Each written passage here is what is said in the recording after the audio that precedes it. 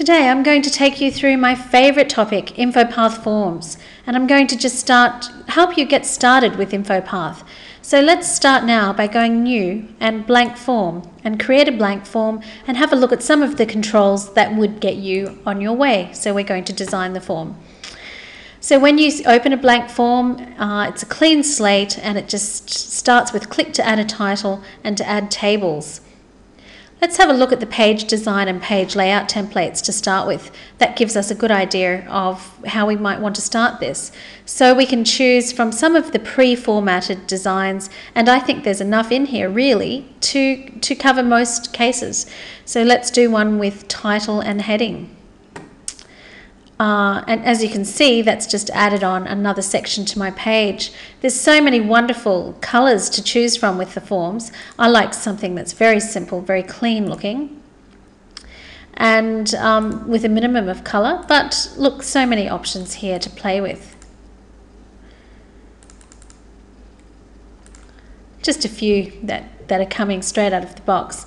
And we're going to format some of these and add some controls. So where it says click to add title, you just add your title. Let's make this a new employee form. We can add tables there, and the first thing we might want to collect from our new employee is their name and address details. So we'll put that personal information, and you can have a subheading.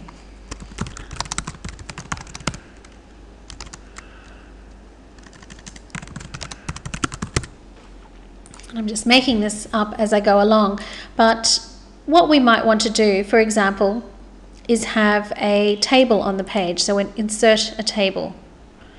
And again, we have all of these pre-formatted tables coming straight out of the box. How about one that looks like this? So we have our label that we're going to add here straight onto the page, and we're going to add our controls to the right, and I just simply dragged and dropped that to make less space. So we might add surname, for example. We might have first name. We might have phone number. And I'm just tabbing through date of birth. And how about we make them fill in their age. We could calculate that automatically, but just keep it simple today. And what else would include in personal information? Current job. That's enough to get started with. Then we simply drag and drop our controls onto the page. Or, as you can see, the cursor's already in place next to surname here. We're just going to click on the text box, go up to the ribbon and you see text box, and click on it, and one drops onto the page. Now when that happens, you'll see that the fields have already changed over here at the same time. So we have a blank field called field 1, and there it is over here in our metadata list. So let's do that for first name, same again, text box. Phone number, again a text box. Date of birth, we might make that a date and time picker. We wouldn't want the time, but we'll fix that up later. Age, another text box, and current job. So now we have 6 fields on the page, and they're basically blank fields. I'm just going to delete some of this blank space up the top here. There we go. You could add your logo and modify that, but we're not going to get too fancy with this.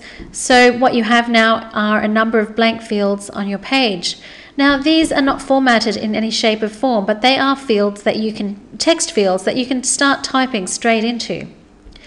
If you right click on each field and look at the text box properties, you have the option of giving your field a name. And we always do that. We don't leave blank fields or field 1, field 2. It's meaningless. And if we start using this in SharePoint sites, uploading it and using the metadata, nobody knows what field 1 actually contains. I have forms that run into thousands of pieces of metadata, so it would not be any use at all to me to have a field called field 156. So I'm going to call this surname.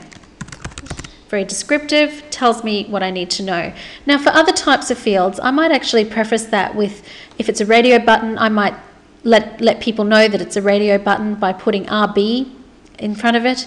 And there's a number of ways of naming your fields, and there's some very good practice that I would recommend that you get into to identify that. Plain text fields, I always just leave. I don't actually identify in any particular way. This is a text string. If you look, it could be a whole number, it could be a decimal, a true, false, a date, and you have further options of formatting that if you choose one of the other options. The default value, you could type something in here, such as please enter your surname. I rarely use that in a text box. I might in fact choose to use a placeholder instead. So instead of having a value, because I really want that to be empty, I would put a placeholder in. This means that this particular bit of text, please type your surname, is not going to be saved as metadata with the form, and that's important to know, whereas anything I type in here in value is going to be saved as metadata. And we don't want a person whose name is please type in your surname. Going back to display, you can make these multi-line or limit the text box to a certain number of characters. You can change the alignment left to right or center. You can change the size of your text box. One thing I always recommend people to do is put a screen tip in. This is a mouse over, and this makes for good accessibility for your form. So I would write here, which is just duplicating what's already in the placeholder, but once the placeholder is typed over, the screen tip will still be showing. And you have a tab index. Now, if you want to navigate people through the form in a particular way, and as you tab through the form, that will show the order in which the fields are tabbed into. Browser forms, we're not going to touch that for the moment. So we're not going to give it any rules. We're not going to say tick here that it cannot be blank, and we're just going to say apply and then click OK.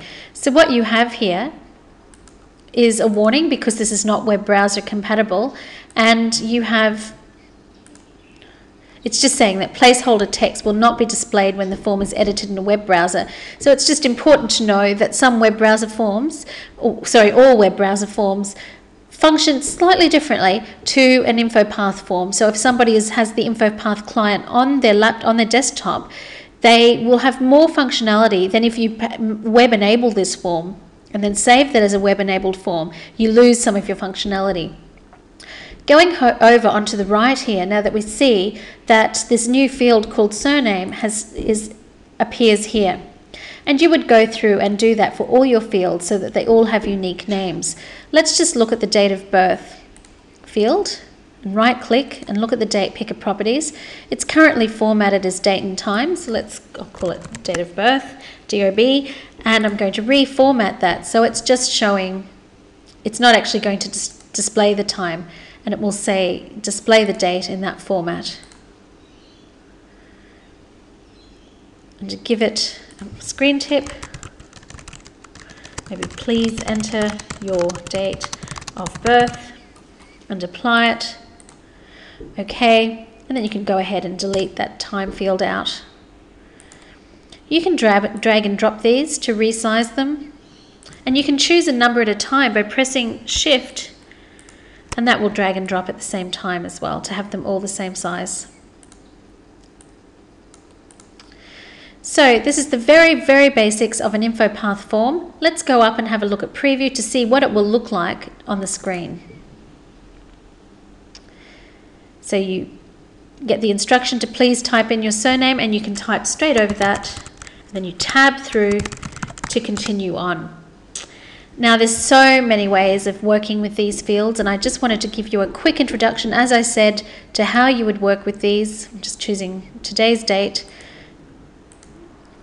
just to give you a little bit of a sneak preview into getting started. So I'm going to close the preview, and that's all about working with text fields in a new InfoPath form. If you have any questions, it's www.p3connect.com.au, and I'm happy to respond. Thank you.